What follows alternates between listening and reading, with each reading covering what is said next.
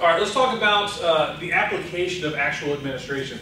You know, we've given a lot of examples of where you need to be aware of administration, given a lot of things that you need to be considering in administration. We talked a bit about structure and how that can be applied for helping you to grow and helping you to move forward. You know, the difference between a growth structure versus a maintenance structure. But one of the other things that we can talk about is how administration can actually apply in the context of a local church. So let's talk a little bit about church administration and follow-up systems. Administration involves many functions and responsibilities, all designated to fulfill the mission of the church and to promote growth. Now remember what we talked about earlier is that the church does what it is, organizes what it does. Automation in the church, or structures and systems in the church, is essential today. A church must be structured to maintain many small groups and their ministries. It's not just going to necessarily be one big conglomerate. It's going to need to be cells of organized structure to help facilitate growth. And here's the challenge that we have in some organizations is that when you have one person who's the hub without the appropriate leadership and division of duties, it only will grow to the point that that individual can handle it. That's why delegation and structure is so important. So an example of the administration challenge is to keep up with people and prevent them from dropping out because they feel disconnected. So that's the conversation that we're talking about with follow-up systems. Follow-up procedures for prospective members are vital. Okay? So this is just a practical example of administrative needs, administrative application. So here's the reality that we're faced with in church attendance. 85% of visitors contacted within 36 hours return. 85% of visitors contacted within 36 hours return. So what systems do you have in place to help with that? For us, we've actually structured it so at Bethel, we've actually structured it. We have an employee that works on Sundays from 11 to 7 or something, 11 to 8 something, where their job is to enter in all the first-time visitor information.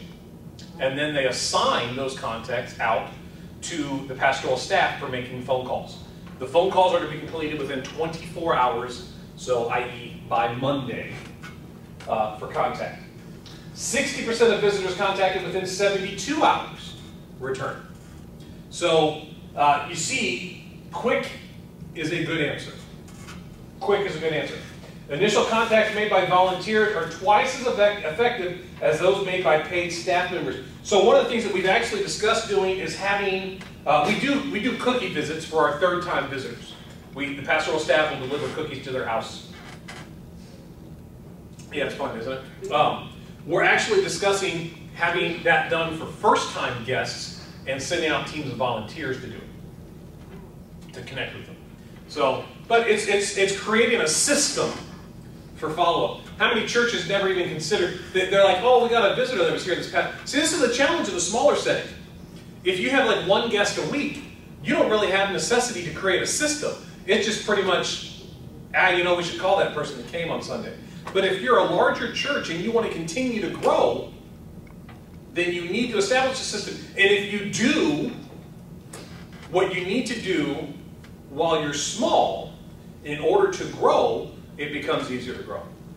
So initial contacts made by others. Usually it takes 6 to 10 contacts before prospects join the church. Generally, this also includes attending 3 to 4 worship services. Here's the thing that we recognize. We even structured our service to encourage people to fill out the connection card with us. We'll say it 3 times at least before the end of the day. We welcome guests, we point out the connection card is in the worship folder, then it is in the announcements or on the videos, and then Pastor Glenn mentions it one more time, and we have somebody out in the forward. Why do we do that? So that people know we've got a way to gather information and a way to connect with you as a visitor. It's a system that we have established to help people know how to get connected. I'm of the opinion that by the time people fill out the first-time guest card, they've probably been here at least twice, at least. Because if you're like me, I'm not filling out a guest card the first time I go someplace. My wife will, because they ask her to. Heather is very much of a rules-oriented person, so if they ask her to fill out a guest card, she will. I will not. And she paid the price for that because we visited a church one time in California when we were on vacation, and they asked her to fill out a guest card, and I'm like, we're not coming back, so, but she did. And it took her 3 years to get off their email list. So, 75% of new members retain their active participation 1 year later if they were quickly assimilated into a small group, choir, or ministry opportunity, those kind of things. So, what does that say? You need to have a system for moving somebody. You know, Rick Warren describes it, you know, he's got concentric circles, right? So you've got these people out here, which are the crowd. Then you've got, maybe I've got one too many. You got your crowd, oh no, it's not. You got your crowd, your congregation, your committed, and then your core. Those are on it's purpose-driven life. This is the. So what do we need as a church? You need a system that moves somebody from the crowd to the congregation. So this is somebody that came once or twice. How do you get them to become a regular attender?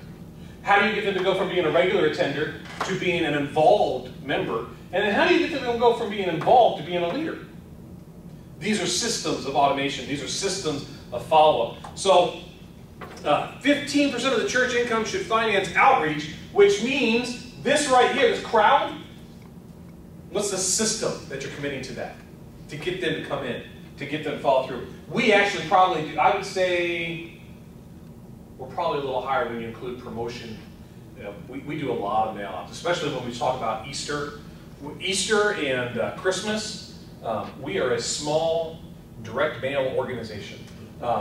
Easter, we sent out 75,000 postcards for Easter alone, not including what we sent internally. So actually, at Easter, we sent closer to 85,000 postcards. And we flyered everywhere, didn't we? We had, you guys put posters everywhere. Yeah. 8 of 10 people joining the church first came as the result of a small group activity, Bible study, sports, etc. So, you know, when we consider what we do, this is something that's important to understand, that the structure of our small groups. So let's say somebody comes to a small group. We have our Wednesday night small group classes that we're teaching right now as part of Deeper. Let's say somebody comes. It's the first time they've ever come to the church. How do we get them from here to here? Well, do we have a mechanism for capturing their information? Do we have a mechanism for following up with them? Do we have a way of knowing and then communicating with them? That's a question. That's a good question. So these are things to consider. And these are the things that a lot of churches don't consider. They actually, they have a guest come in, and they either, depending on the nature of the church, they either ignore them completely. Have you ever visited a church like that? Where first-time guests are not even acknowledged. I mean, I'm not talking about like the pulpit one. Would you guys, if it's your first time here, please stand up? Which I will never do.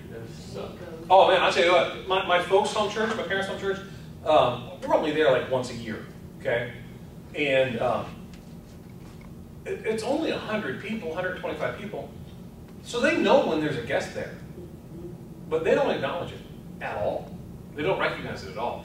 And it's just, it's crazy. It's crazy.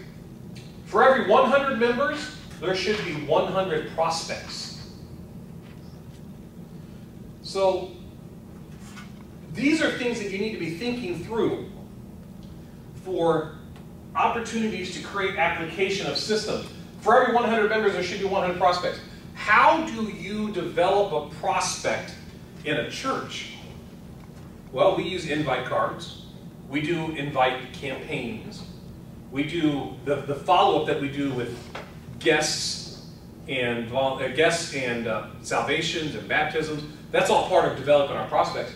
Now, growing churches have a ratio of 225 prospects for every 100 members. One of the things that we're looking at doing is capturing the information for people that newly moved into the area. There's companies that will provide the direct mail marketing information for you. But most churches, they're not interested in pursuing active growth. They want it to happen, just happen. And that's why I think a lot of churches are declining. A church will not grow beyond its ability to care for its people and involve them in productive ministry. So this is the system we're talking about for follow-up. How do we move them from the crowd to the congregation committed to the core? How do we move them? Do we have ways and opportunities for them to get involved? So we talk about it in volunteering in this sense.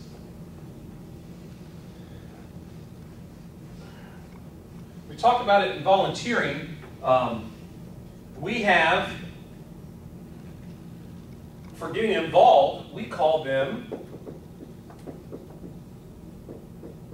first serve opportunities. First serve opportunity. Good example of a first serve opportunity. A greeter at a door. You know what training it takes to become a greeter? None. Just say hi to people. Like, hi. It's the way you say hi. Sure. So it's 12 seconds of training. Say hi, happy. There you go. But you know what? Greeting, the greeter, you know who the best people to put at greeters are? The outgoing, enthusiastic. Okay, that's one answer. Friendly people. Friendly people. Good looking people. Ah, good looking people. Don't put the ugly people out there. That's right. That's good. That's discriminating. Oh my gosh, would you even do that? No. You know who the best people to put out there are? New people. New people. Do you know why? They don't know anything. Because they don't know anyone. So they're going to greet everybody. Whereas people that have been there for a while, who are they going to greet? People they People know. that know. That makes sense. Yeah, put new people out there. There's a story, again, using Phoenix First. Phoenix First was famous for putting people into ministry like minutes after they were saved. So there's a couple of strippers that came to the church, first service, got saved, and they were greeting at the door, second service. Yeah. So there you go. That's quick assimilation. You know, what training do you need to be a greeter? Say hi to everybody as they come in. It's a popular door. But it's one of those things that we sometimes make it hard to get involved. But first serve opportunities, what does that do? It helps somebody move from the crowd to the congregation to the committed to the core by giving them an opportunity to serve. Listen, it's a first serve opportunity. Greeter at the door. Absolutely. Count team for the offering. Absolutely not. You should know those people before they count money. Teaching a children's church class. Nope, not a first serve opportunity. Helping in a class. Absolutely. That's good. Helping in the bank. We would do that. Or check it. Those are great opportunities. Those are easy places to get people involved. And as we start developing systems, we have to have systems that run congruent with each other. So they have to run parallel. How do you follow up with a first-time guest? How do you make them aware of ways they can get connected? How do you encourage them to start becoming a giver? How do you encourage them to start serving? These are all running at the same time, hoping to move them towards the center. And then let's say once somebody becomes a committed member where they're serving in ministry, how do they move to a core leadership position? Is that reserved for a select few? Or is there opportunities for, I have started in children's ministry, we do a leadership thing about 6 times a year, and whoever wants to come can be a part of it. It's just leadership training. That's all I do. I talk about what it means to be a leader. Right now we're dealing with the first element of redemptive leadership. Does anybody remember what the first element of redemptive leadership is?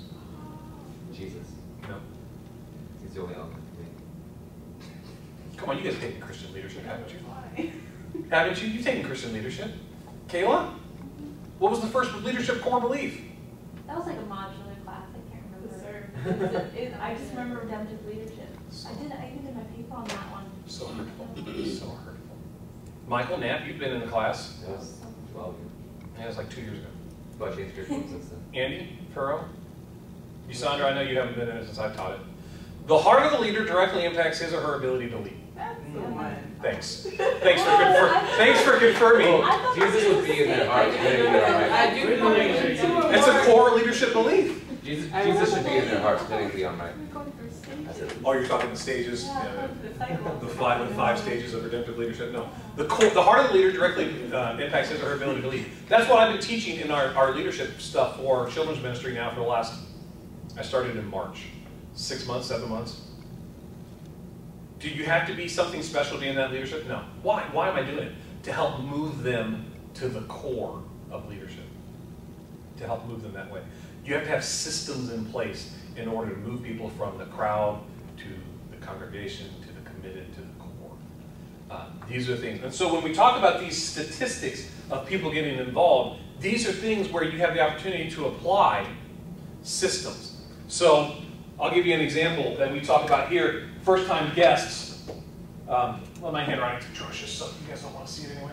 First-time guests called within 24 hours.